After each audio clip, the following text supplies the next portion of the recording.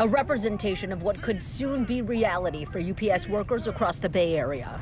Dozens took part in a practice picketing demonstration outside of the San Francisco facility this morning, meant to help prepare workers to strike if a contract isn't reached by the end of the month. A lot of the generation now has never experienced this before. I was in '97, I did experience it, but there's few of us still left here from '97. That was 25 years ago.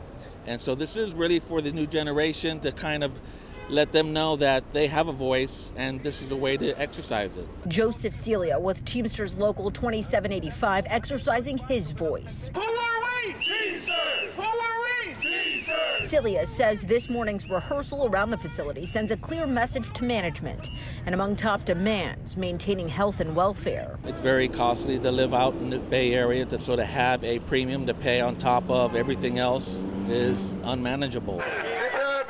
San Francisco Supervisor Shimon Walton throwing his support behind UPS workers this morning. So we want to make sure that the people who kept us moving through the pandemic, the folks who continue to make our economy move, are treated fairly. There was no COVID pay, and there was no COVID relief for them.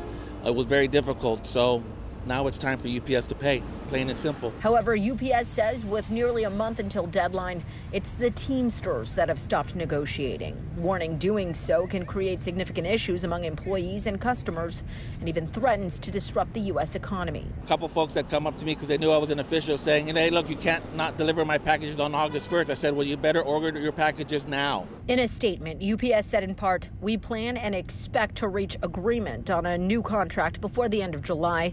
That is a win for our employees, our company, and customers, and the union.